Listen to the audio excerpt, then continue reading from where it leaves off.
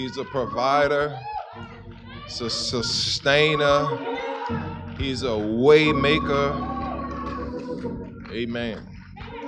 Amen. When it comes to giving thanks to God, you don't need anybody else's testimony. All you got to do is look back through your own life. Look at how many times you were standing at a valley trying to figure out how you were going to get across that valley, and realize that it's through the God of my salvation, who was a bridge over the valley, that I was able to get through the valley. There are times in my life when God was a tunnel through that mountain. And God was a bridge over troubled waters. He was a heart fixer when my heart was broken. When I was lonely, God came in and wrapped his loving arms around me. You think about back to the points in your life when you were low and God raised you. Yeah. I appreciate the encouragement from you from this Trust the Process preaching series.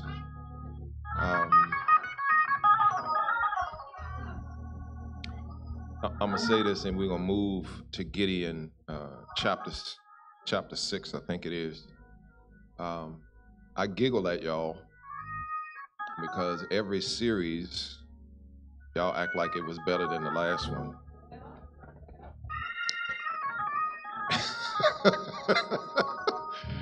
So at some point, it's like, all right, it is what it is.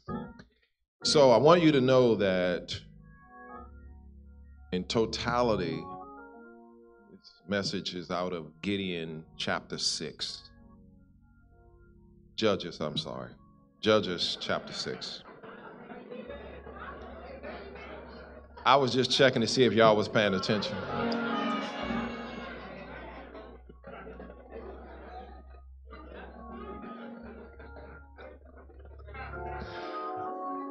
Judges chapter 6. So I can't read all of Judges chapter 6. So I'm going to look for your reading from verse 36 through 40. But as you work with this text this week, you kind of go back through your notes. You'll notice that it's from verse 11 through 40. And truthfully, the story goes right on into chapter 7. So I'm reading verse 36 through 40, but you'll know that it's the whole chapter. Verse 36 says, Gideon said to God, if you will save Israel by my hand as you have promised, look, I will place a wool fleece on the threshing floor, and if there is dew only on the fleece and all the ground is dry, then I will know that you will save Israel by my hand, as you said.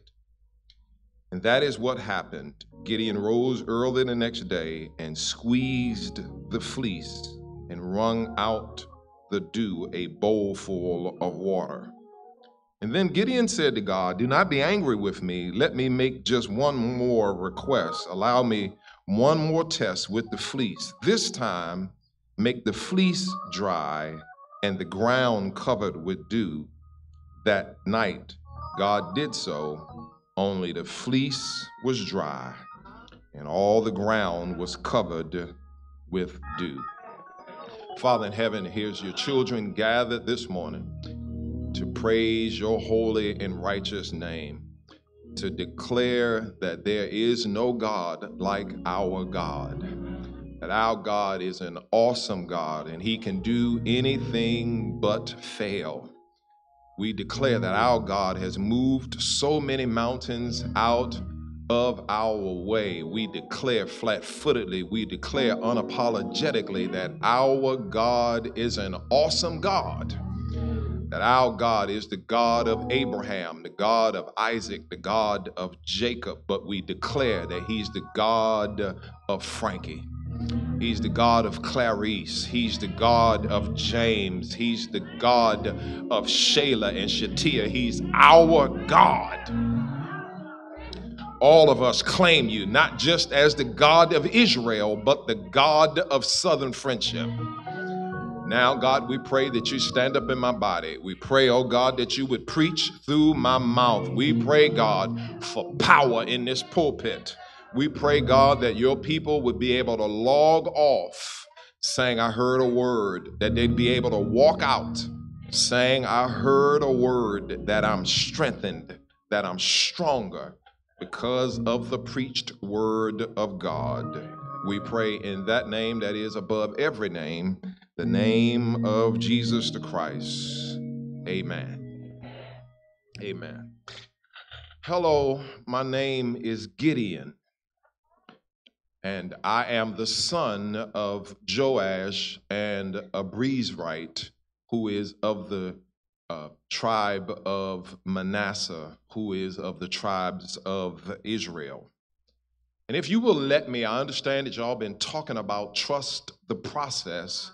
And today I want to talk to y'all and tell you about the time when I had to trust God's process in my own life. And I want to talk to y'all with this simple subject of when God wants to use you to make a difference. Sometimes God wants to use you to make a difference. Now, Israel is the people that I come from, and Israel is often caught in this wash and rinse cycle. Israel are the favorite people of God. They are the peculiar people of God, and God favors them with this unceasing amount of favor. But Israel has a problem because every time God favors Israel, Israel lets its guard down. Israel messes up against God. God gets mad at Israel because they mess up against God. God punishes Israel by using their enemies to punish them. While Israel is captive to their enemies, they cry out to God to ask for deliverance. God will eventually hear Israel, and crying out for their deliverance, God will eventually move on Israel's behalf. Israel is delivered. Israel feels the favor of God again. God blesses them abundantly. When they get blessed, they forget what it feels like to be captive. They start the process of sinning against God all over again, and it's a simple wash and repeat process. By the time we get to Judges chapter 6, Israel is captive to Midian. And the Midianites are not treating us well. And so here we are captive as the children of God, crying out as we have done in times before. When Israel was captive in Egypt, they cried out and God sent them Moses. And time after time again, Israel finds itself in trouble, calls out to God, and God sends someone to lead Israel out of captivity. So by the time I come on the scene, Midian is treating us bad. I'm threshing wheat inside of a wine press because I don't want the Midianites to know what I'm doing. And even though I'm hiding from the Midianites, God knows where I am.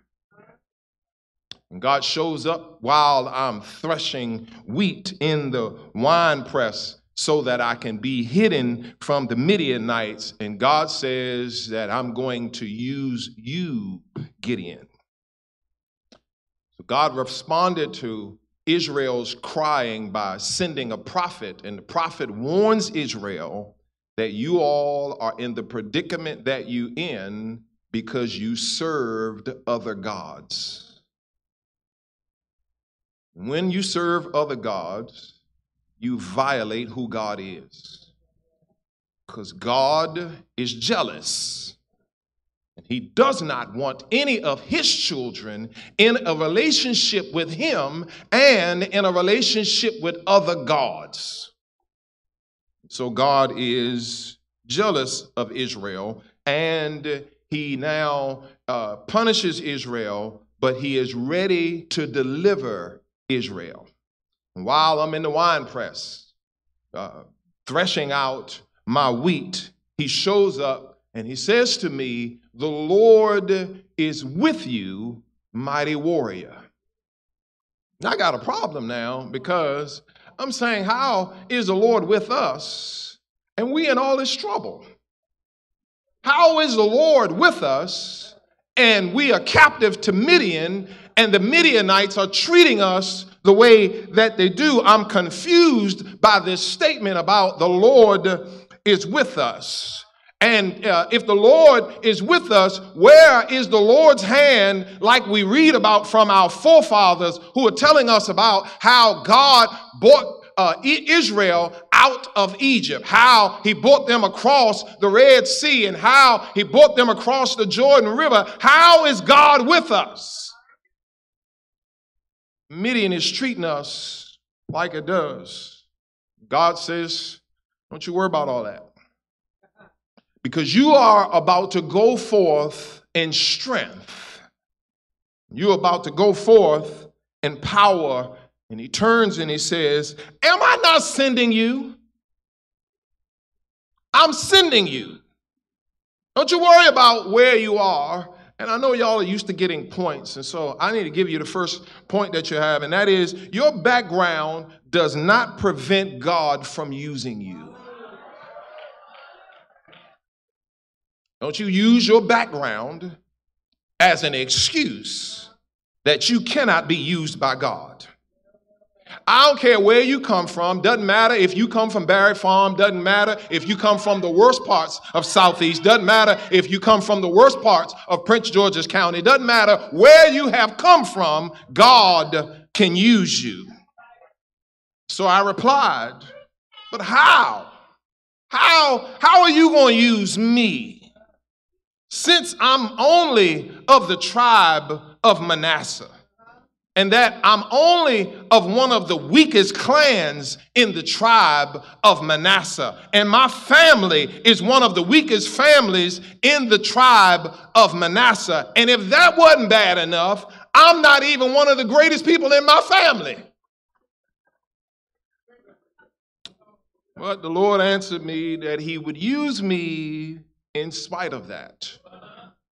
And here's what God says, that I and you together are going to deliver Israel from the Midianites.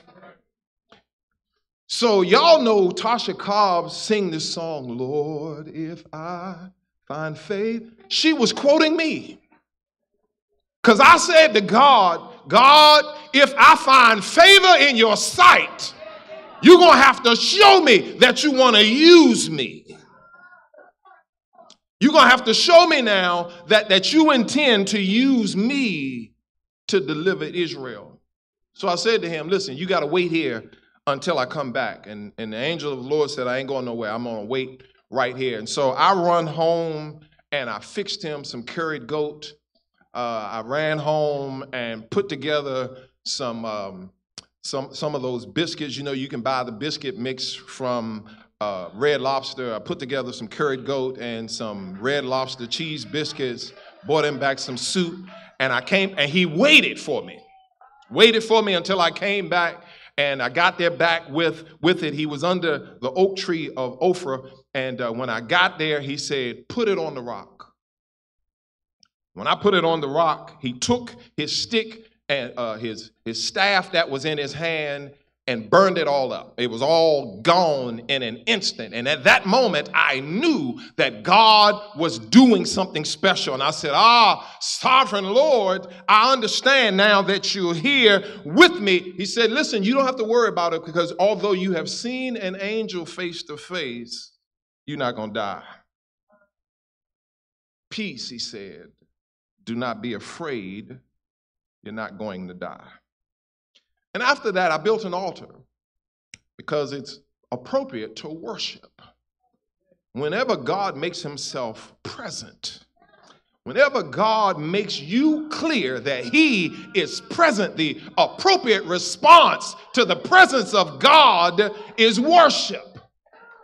The appropriate response when you know that God is sitting in the row with you is to raise your hands and worship. The appropriate response to knowing that you're in a room where the presence of God is sitting down is to open up your mouth and to say, hallelujah, I bless your name. There is nobody like you. You are my keeper. You are my sustainer. The appropriate worship is, even if you don't build an altar, is to act like you're at the altar and worship God. So I built this altar and I called it "The Lord is Peace." God can use you regardless of what your background is. Can I give you the second piece though? And that is, when God makes himself clear to you that he is talking to you because he intends to use you, it is important then, secondly, to obey God immediately. This ain't no time when God is making himself plain to you for you to be procrastinating, for you to be pontificating about whether or not you're going to do it. And so later that night, the Lord said to me, take the second of your father's bulls, the one that is 7 years old, and he said to me, tear down your father's worship of Baal. Tear it down. Then there's a Asherah pole. That's worship of Asherah. You're going to tear that down too. Now, I was just scared, so I needed to go do it when wasn't nobody looking. So I got 10 of my boys together, and we went and tore the altar to Baal down, and we cut down the Asherah pole, but we did it at night so nobody would know that we're doing it. Now, in the morning when they got up and they saw that the altar to Baal was gone, and they saw that the Asherah pole had been cut down, and that I took all of that and made an altar out of it, took the bull and put it on the altar, and then they come around trying to figure out, well, who did all this? Now, I'm in the house acting like I ain't got nothing to do with it. While I'm in the house acting like I have nothing to do with it, somebody told on them, and it didn't take them long to figure out that Gideon had torn down the altar of Baal and cut up the pole, the Asherah pole, and had created an altar. And so they came to my daddy's house looking for me, looking for Gideon, saying to my daddy, bring Gideon out. Now, my daddy didn't say anything when they had the altar to Baal there in the camp. He didn't say anything when they had the pole for Asherah, but when they came to my daddy's house to do something to his son, they saying, bring him out because we're going to kill him. Then my daddy asked them, does the God Baal that y'all defending need you to defend him when somebody tears down his altar? And my daddy didn't say nothing when they had the altar there, but he did say something when he came up. And so they began to call me Jerubbaal because I had contempt for the altar of Baal. So right after that, the Lord began to move in my life, and the Spirit of God came upon me. And in the Spirit of God coming upon me, the Midianites are beginning to move against Israel the way they had always moved against Israel, except they didn't know the circumstances had changed. Can I give y'all the third thing that those of y'all that take notes, here's the third thing. God will assure you of your calling. God will call you, but then he will make sure that you are assured that he intends to use you. Because I wasn't really sure. I knew, but I wasn't sure, as y'all say it. I wasn't sure that God was intending to move me. So the oppressors of Midian, the Midianites and the Amalekites and the other people joined forces to come against Israel, and they crossed the Jordan River and they camped in the valley of Jezreel, so that was where all of our crops grew. And what they did to us on a continual basis is let us grow all these crops, and then at the time of harvest, they would come down and take all the stuff that we had grown, except when they did it this time, they did not know that they were coming into our territory, and God had anointed me. So I took out my shofar, and I blew my shofar. And when I blew my shofar, I called all of those who was of the small tribe of Manasseh. I called all of those who were of the least families, so that we could fight against the Midianites, but I was still a little bit unsure. I believed that God was with me. I believed that God was going to use me, but I still had a little smidgen of doubt. And so I said, God, I need just a little bit more convincing. And I would beg your patience, God, that while I'm going to do what you told me to do, I just need to know that we're not about to get our tails whipped. I need to know that you really going to be with us, and say, so Lord, don't be angry with me. But I want to put you to a little test. I want to take some wool fleece, and I want to put the fleece in the wine press where you first spoke to me. And while the fleece is on the ground, when you allow the dew in the morning to come, I want the dew not to be on the ground, but on the piece of fleece that I put inside the wine press. Make it so that only the fleece has dew on it. And don't you know, when I got up in the morning and went to look inside the wine press, that the piece of fleece that I had left there was wet, and I could wring out a whole bowl full of water out of that piece of fleece. And don't judge me, don't hate, don't look at me sideways, because even though I had seen God pull up the fruit, the curry goat and the biscuits that I had put in front of him, even though I had seen the fleece wet, I still needed one more. So I said, okay, can you do one more thing for me? I'm almost convinced. I'm not there yet, because I know church folks, they look down on you when they know your story. The truth is, they can only look down on you because you don't know their story. They look at you sideways when they know how trifling you've been, but they don't tell you how trifling they've been. So I said, God, I need one more thing from you. Last time I had you make the fleece wet and let the ground be dry. But when we do it this time, I need you to flip it and do it the other way. This time, let the ground be wet with dew, but let that piece of fleece that you wet yesterday, today, let it be dry. So I went on the bed putting God to the test, but got up in the morning, and don't you know that the fleece was dry and the ground was wet, and that was all of the convincing that I needed that God was getting ready to use me in his army. Now, you might be looking at me in my story as Gideon telling you all about that time when God called me into the ministry, but what about you? What about when God is trying to get your attention? Because if there's anybody who can understand being reluctant, who is being slow, being reserved with moving into ministry, if there's anybody who can understand that, I can understand. I can understand coming from Anacostia and not feeling like that you're too much of that. I understand coming from Barry Farm. I understand coming from Landover. I understand coming from a town that got Heights in its last name. I understand.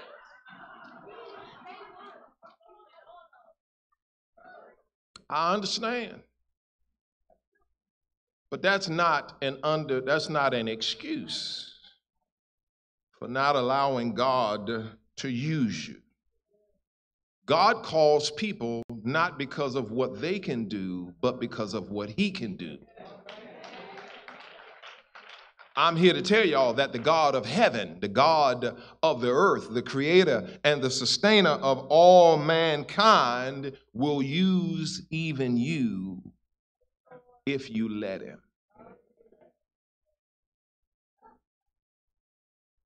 Now, are you in a place where you saying, God, I can't do anything on your behalf unless you convince me? And for some of us, God has convinced us. We still ain't gonna do nothing. He's done more than a little bit in order to convince us that he plus anybody is enough. But we will convince ourselves that because of my background, because of my poor education, because of my circumstances, God, you can't use me. God says, I can. Because it's not about you. It's about me. You see, when you put you with God together, you're more than the whole world against you. But the question is, am I convinced that God will be with me in what he is assigning me to do? I can't be in a place where I'm thinking God has nothing for me to do. And if he has something for me to do, why am I doing nothing?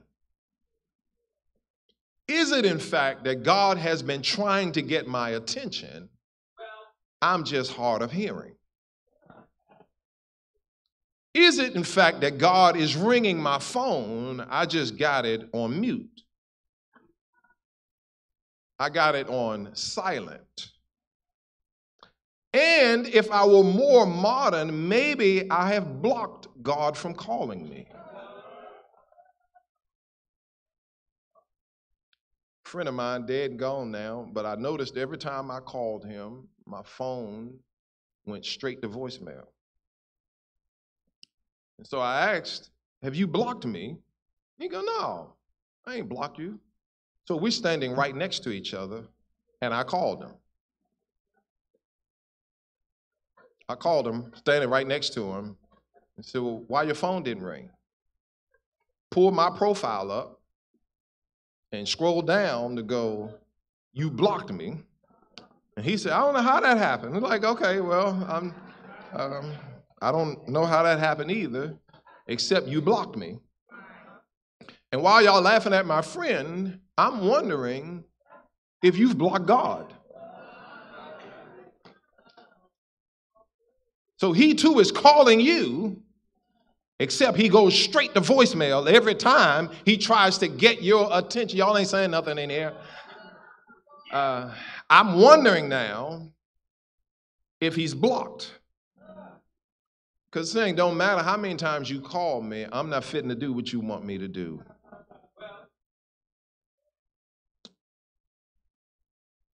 God uses a perfect Jesus to come down through 42 generations, and in his perfection, call imperfect people to God. Jesus, in perfection, calls the imperfect to come and live with God. So if he can call us in our imperfection, while we were yet sinners, Christ died for us.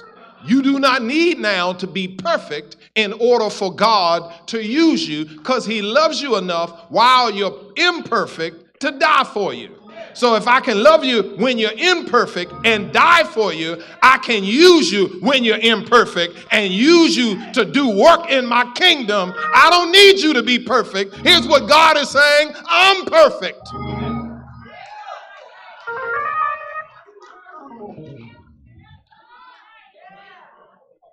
God uses imperfect people because he's perfect. And when we take our imperfection and put it next to his perfection, that which is imperfect becomes perfect. Now, let me give you some application, because you need something to do with this week. So you're going to have an opportunity where God is calling you. I'm telling you, God's going to call you. God's going to call you to get off the bench and get in the game. God's going to call you to get out of the bleachers. So to be on the bench is suggesting that I'm close to the court or that I'm close to the field. Some of us won't get close to the field. We're in the bleachers. Some of us aren't in the bleachers. We outside scalping tickets. We're outside selling sweatshirts and hoodies. But God is calling you to not just be around the game, but to get in the game. Y'all ain't saying amen. And so when God calls you, you may be at this place where you are doubting your worthiness.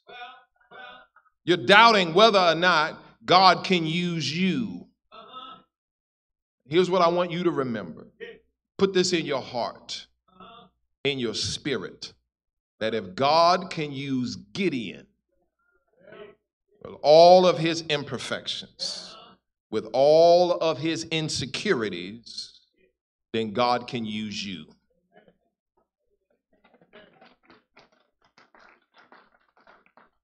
He can. Ain't no need in you bringing up that you use broken English. God knew you had broken English when he was calling you.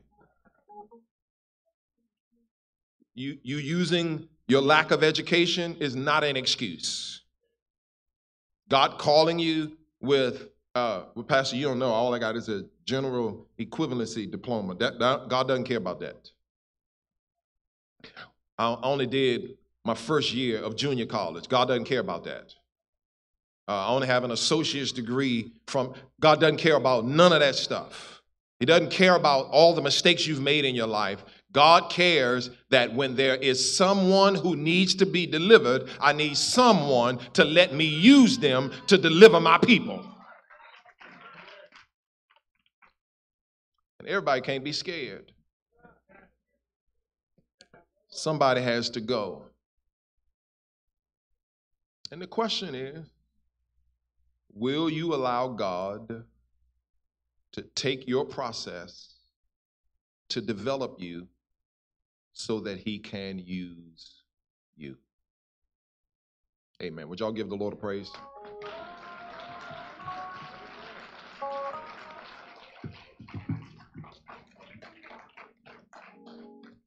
Today you might be here, you might be saying, Pastor, I've never given God an opportunity to use me for anything. But because of what's going on in my life, because of the preaching, because of the teaching, I now am convinced that I should give God a chance